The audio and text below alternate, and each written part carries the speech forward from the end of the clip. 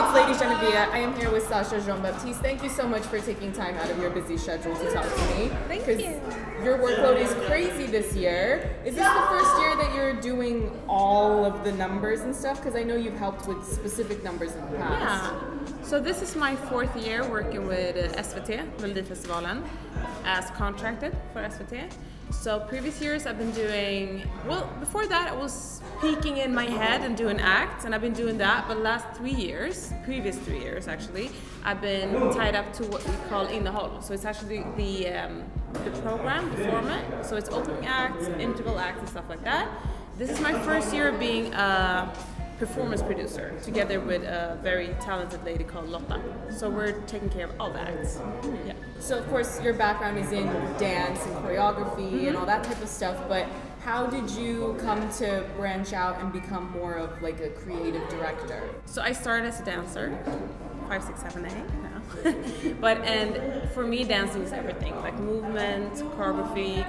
That made me really early think of, I just had the desire to create it more myself. That's why I started as a choreographer.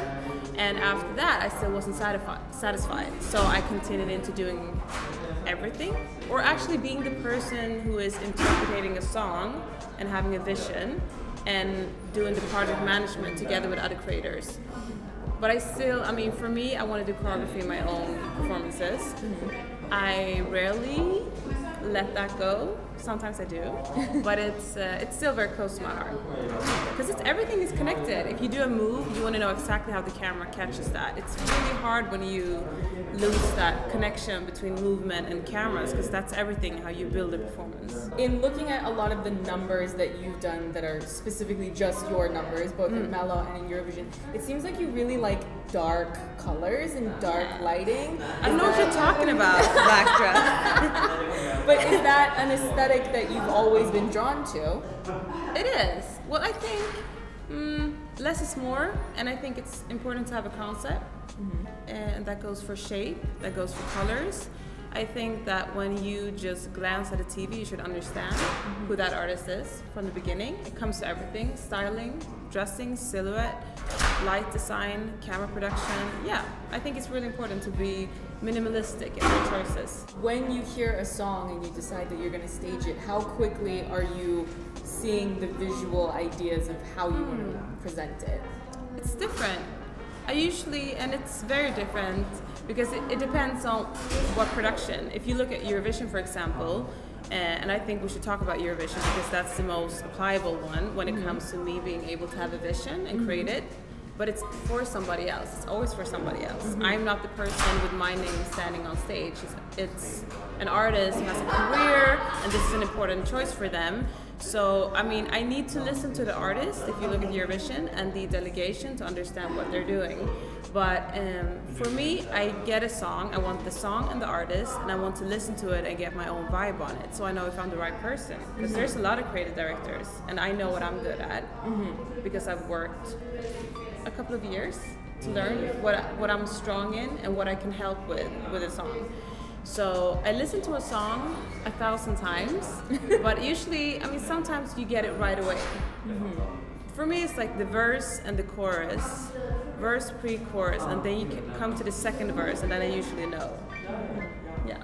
So of course, I need to ask you to talk about creating Fuego, because the audience will have my head if we don't have you talk about that, because it was this huge phenomenon. And I remember seeing you post during the season where you were seeing all these excited comments and tweets and people being what was the one comment where they said something like, oh, Sacha Jean-Baptiste decided I'm gonna give the gays everything that they want, and you just were loving that feedback. So do you want to talk a bit about developing that number, because I think that's probably the #1 number that people will want me to ask you about. Okay, cool. So Fuego it is. Well, it's, first of all, it's something that is so fresh. I still love it. I'm gonna love it even years from now, because I think we created something together that was really good for the song, but most and all, I mean, first of all, was good for Eleni. So I mean, I know the producer Alex is a Swedish producer. Haven't worked with him before. Had nothing to do with it. I got contacted by the delegation or the country, and they presented a song and the artist. And for me, it's very interesting because Eleni she's a performer. Yes. I went to Greece to see her perform. I was like, okay, girl. But she's a performer, and I really I like artists that have a strong output. They don't have to be fire and sexy like Eleni is, but I love that as well. Yes. But they have to have an integrity as an artist on stage. It's easier to detect what you want to do with them. And Eleni is fire. The song is Fuego, and for me, I fell into it right away. I knew what we wanted to do, but it's always because I think it's interesting that we're talking about this, because I feel that people are now starting to talk about who actually creates a performance and where it came from, and they have an interest in it. And I think it's so nice that you're talking about it and you know, discussing this, because it's nice for us to talk about it as well. Usually it's only composers. And for me, Fuego was meeting Eleni and getting to know her. Actually, not in real life. We met through Skype first times, and we clicked instantly. So I felt that she trusted me, and I told her, I know this is going to be weird for you. You have your team of choreographers and dancers, and you know, you have your thing going on. I know this is really scary to trust me. You never met me, but I have a really good feeling for this. So you need to trust me. And she did. And then I came down to Greece to rehearse with her, and it just came in sync right away. I mean, we have the same style, and we have the same vibe when it comes to choreography.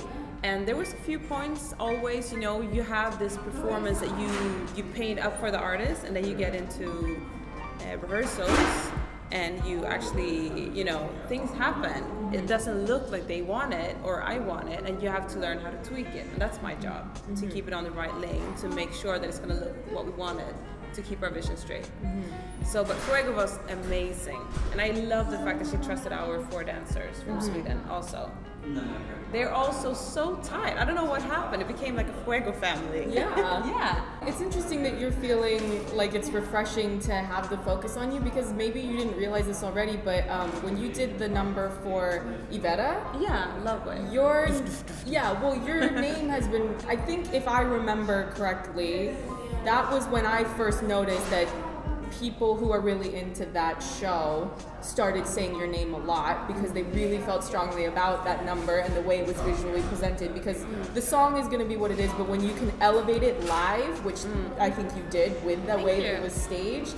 So yeah, I mean, your name has been floating around for a while. The way it works now is like, if somebody announces, oh, Sacha Jean-Baptiste is doing my number, the Eurovision fans get very excited. They're like, oh, she's coming. Oh my god, that's the pressure. No, it means that you've made it. You know your name, and people know that they are going to expect a certain standard when your name is involved now. Sorry. No, it's okay. I can call back. Yeah.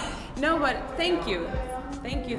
It means a lot. But I also think that what I'm most happy about is that I think there's so many people creating a performance, and it's so interesting to have the honor and the trust to be the person who actually has the idea and to lead that until we're on stage. It's amazing. It's such a humbling experience, because you really need to take care of the artist and their career and everything.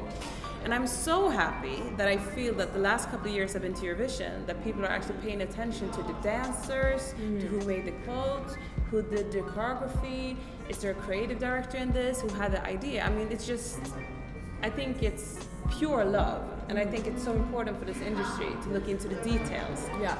And I mean, the interest you're showing in people is just amazing. I feel so lifted up by it and happy, but I'm also so happy for everybody else, all the other creative directors, all the other dancers that were, you know, getting noticed, being a part of a song. I mean, it's amazing. So just 2 more questions. Yeah. One is about Fuego, and I promise it's a completely serious question. Yeah. The hairography. Yeah. The fact that you're having the hair movement. So I want to know how many meetings and how much work goes into okay, we got to make sure that the ponytails are like this and that the hair is this length and that it's styled so that it can move, and you know how much planning goes into that, because it looks great, but I don't think that's just something that happens without putting the work in. No, so you should know I'm a control freak. That means I want to know how the clothes look. I always have a draft for styling, for makeup, for hair. I want to know how the curls are curled, because I believe they move differently. Yes. They curl them differently. So if I want the hair to snap, I want it to be a certain curl or wave. So this is me, a geek.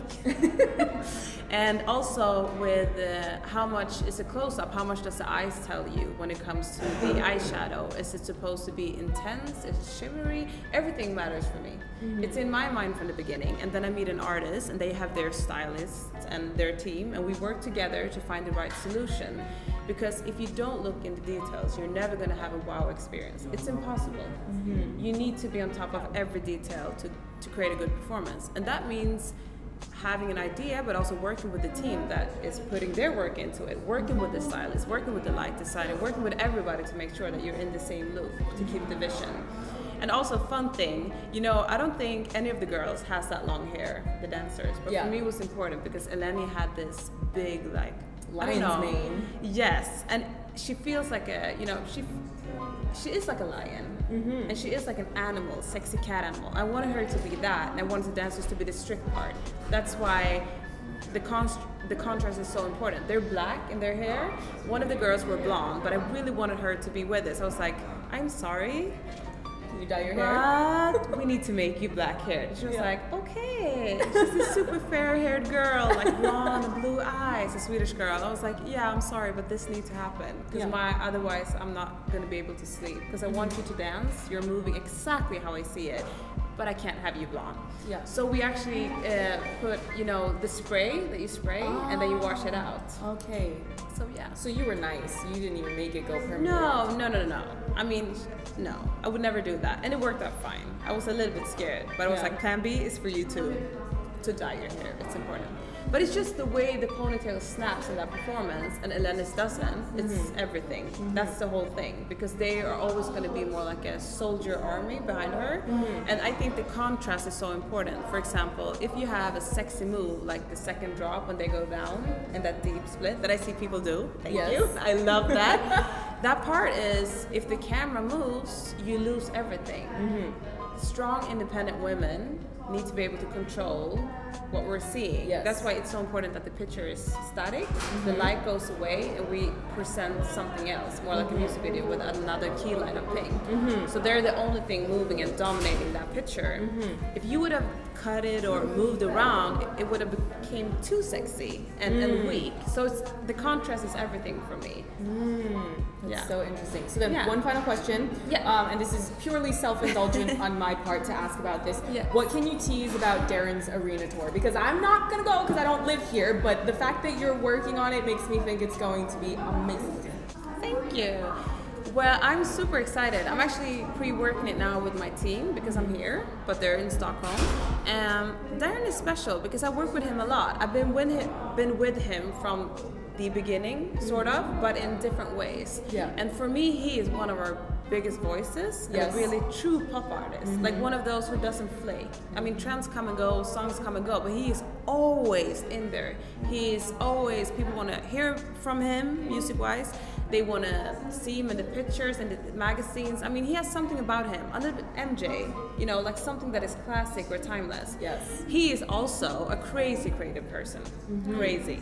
So we've been having a lot of meetings, and we're going to do something that feels that you're entering his world, but for me it's important that when you get into the arena, you need to understand that it's not a regular performance. You need to understand how you see the stage design, that it's going to be something that is his, and not anybody else, if it makes sense. I think that's important, because when you work with live, you have another way of talking with the audience. You need to capture them in different ways than what you do with TV.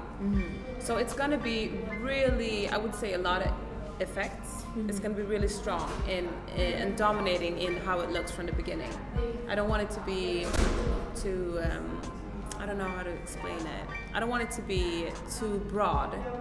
I want to just gather him in one look and keep him in that. amazing. Yeah. I wish I could see You it. should come though. I don't live in Sweden. It's too It's expensive. a perfect thing to come Too from Darin expensive to be store. here. I need a break from Sweden, but we're not going to get into that. Thank you so much for your time. I could have Thank you. easily talked to you for an hour if you had the time, but you gotta do your job. And Yeah, I need to do the broadcast. Yes, an iconic boss lady. But thank you so much. Can we take a picture for the thumbnail? Of course.